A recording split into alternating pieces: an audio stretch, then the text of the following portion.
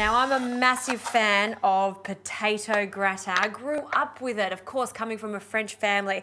And there's many different ways of doing a potato gratin. You can do a provincial style potato gratin, which doesn't have too much cream in it, or the classic one, which does have a lot of cream in it. Now, for the provincial side of the gratin, I'm using a lot of onions, capers, and some anchovies and tomatoes. And then for the classic side, it's just usually potatoes and the cream.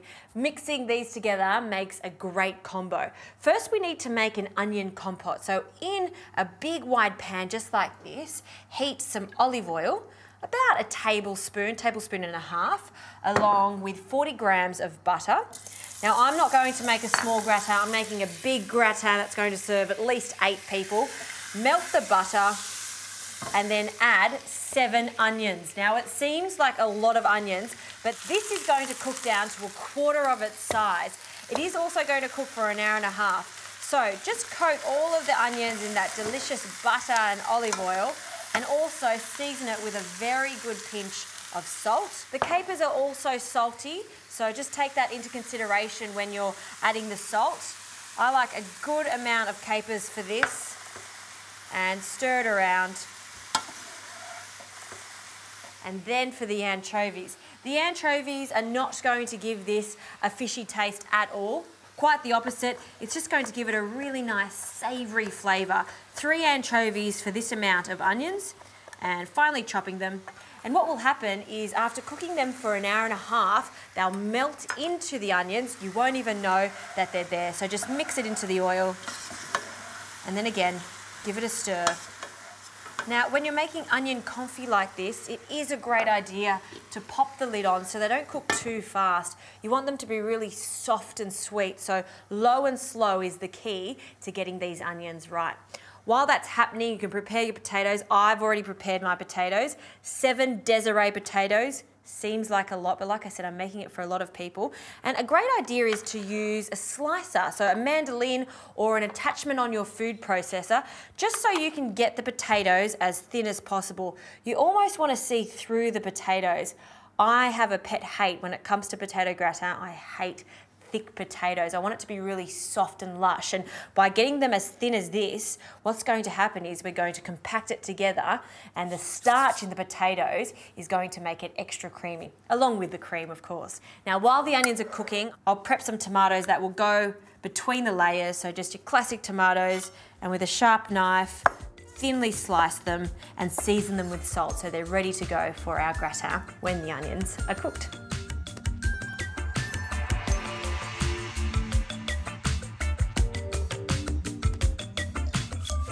An hour and a half later, and the onions have reduced by 3/4, so the heat can go off. And now for the fun part, which is assembling.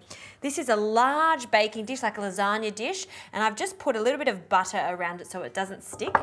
And now for the layers of potatoes to start with, and this is a really therapeutic process. You start with the potatoes, put one layer down. It doesn't have to be too perfect, but at the same time, you want them just to gently overlap each other without doubling up on it. So pressing it down. And then for the first layer, always do 2, just like I'm doing here. A little bit of the onion, about 2 tablespoons. And then with your hands, just gently spread it out a little bit more. Now for a layer of tomatoes. And we don't want any of the juices, so remove the juices, just give it a bit of a drain off, and then spread them out. You can leave a little bit of space between the tomatoes.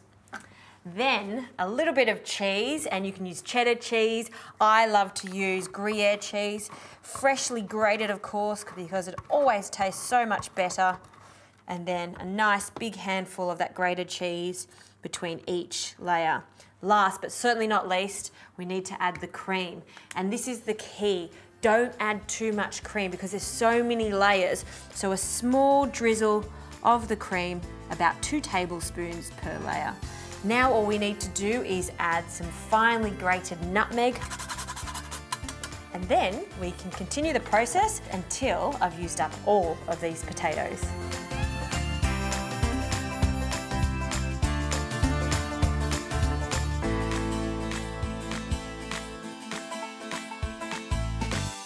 Now I've just done the last layer of cream and then another little sprinkle of Gruyere cheese, and now this goes in the oven. But before you put it in the oven, here's a great little tip. Get a bit of baking paper, pop it on top.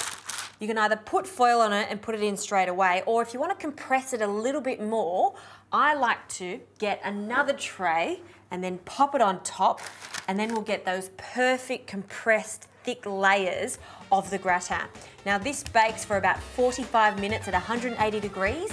Then I'm going to take the tray off and the baking paper and cook it for a further 35 to 45 minutes, or until the potatoes are tender and it's golden brown.